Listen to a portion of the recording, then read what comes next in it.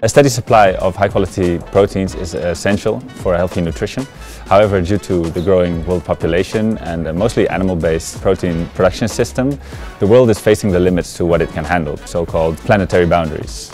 By creating meat analogues and other alternative proteins, we can really reduce the amount of animals used in the food chain and this way make it a more sustainable food chain and this way contribute to that sustainable planet.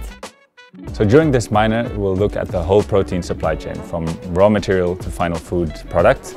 But mostly we'll look at alternative protein sources, but also we'll look at the possibility of producing proteins on a lab scale. Well, our assignment was to develop a product for the protein brewery using Fermenting Dry. We started doing brainstorm sessions and we researched possible ingredients after that. Which are low in cost price and also sustainable. As a result, we made skewers, which are very versatile to use. We use mushrooms in them and they're very tasty, very nutritious and also low in cost price.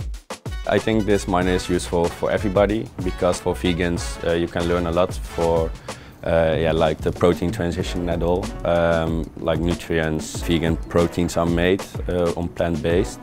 But also for meat eaters to understand more why it's important to change the behavior of consumers, change the way of living, change the way of diets.